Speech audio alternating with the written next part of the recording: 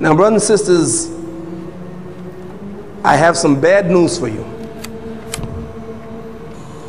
And I have some good news.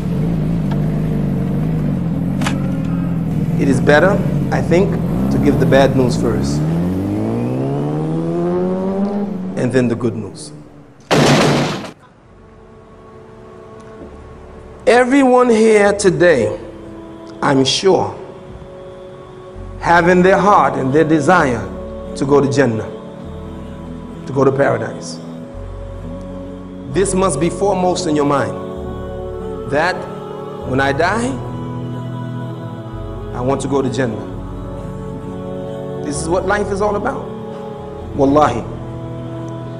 Because I don't care what you get in this life. You can become a millionaire. You can get the biggest house. You can have the prettiest wife or the handsomest husband or most children or beautiful car. No matter what you get in this life, it's nothing if you go to hell.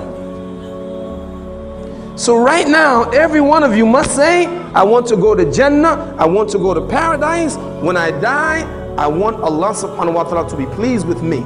All of you, I'm sure, are saying that. If you're not, you should. That right now, the most important thing is that you die a Muslim. Yes. There's nothing more important than that. I have 9 children. Imam Allah is my witness. If my children become doctors, I'll be very happy. Or scientists, I would be very happy. But I don't want them to become doctors and scientists and lose their deen.